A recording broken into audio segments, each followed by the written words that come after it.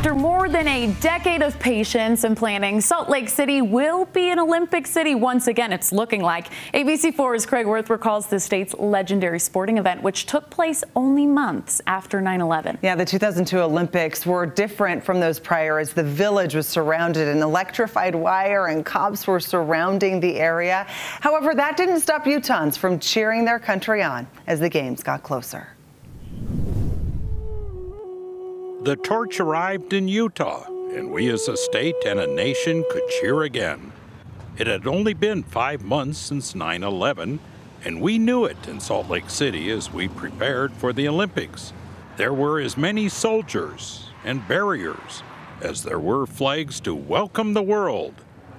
The Olympic Village was surrounded in electrified wire, and there were cops all over the place. But indeed, all were in a cheering mood as the games got closer. You guys want to go? Yeah! They spruced up the place, waiting for the big moment. Corporate sponsor McDonald's got ready to serve the athletes at the village. The torch got closer and closer, and then it arrived at City Hall.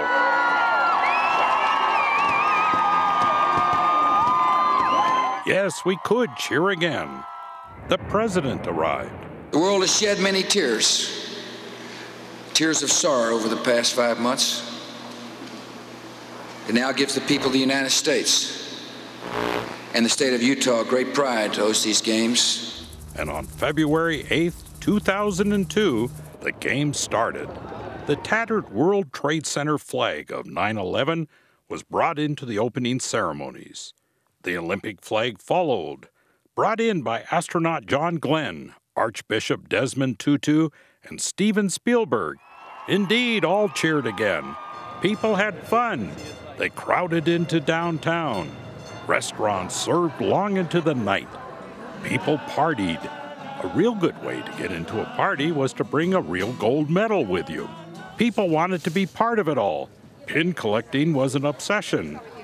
The prize was the Utah Jello pin. Yes, Utah showed off its culture.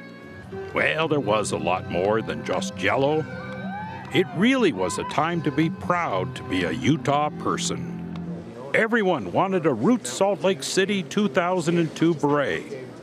They would bring them in, and they were gone in a moment. People were desperate for them. I will trade you my coat for your hat.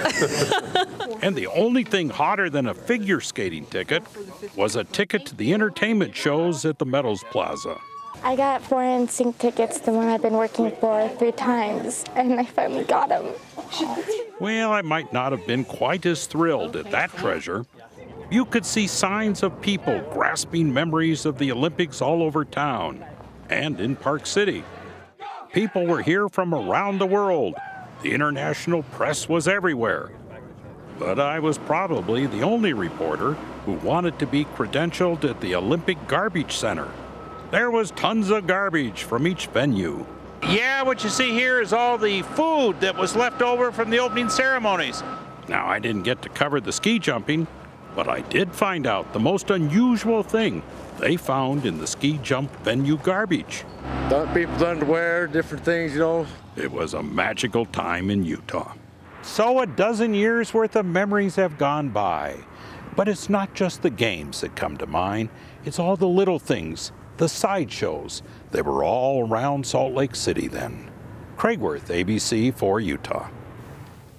Oh, you gotta love Craig Wirth. I mean, you have to love Salt Lake City Olympics. I know, it was the best of both worlds in that. I love that. Incredible. 2002 was incredible. Do you remember going to events? Of course. I mean, with the Roots beanie. Yeah, like, just so you know, I had one of those. It was such a thing. It was everywhere. It was everywhere. Park City was just incredible. Yeah. The energy during the Olympics was unmatched. And so hopefully we do that again. Yes. 2034. Okay, well.